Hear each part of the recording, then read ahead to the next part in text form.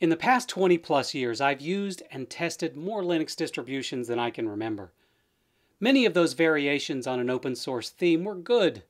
Some of them were very good. A few of them have been great, but only a handful have been truly inspired. Of that long list of distributions, I'd consider the likes of Pop! OS Cosmic, Deepin Linux, Linux Mint, and Elementary OS to be of the inspiring sort. And now, I have another distribution to add to that list, Zorin OS 16.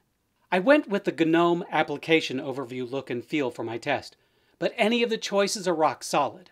I also giddily enabled the Jelly mode. What is Jelly mode, you ask?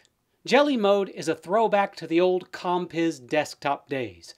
Once enabled, when a window is moved either by you, moving it or resizing it or minimizing it, it wobbles as though it were made of, you guessed it, jelly.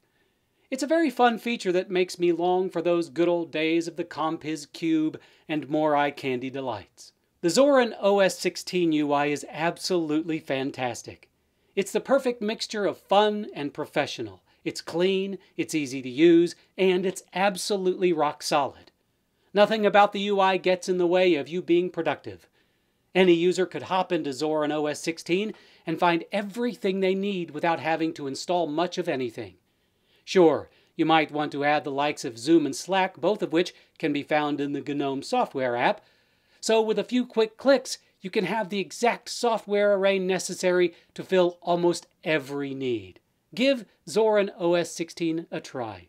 I'm sure you'll be happy you did.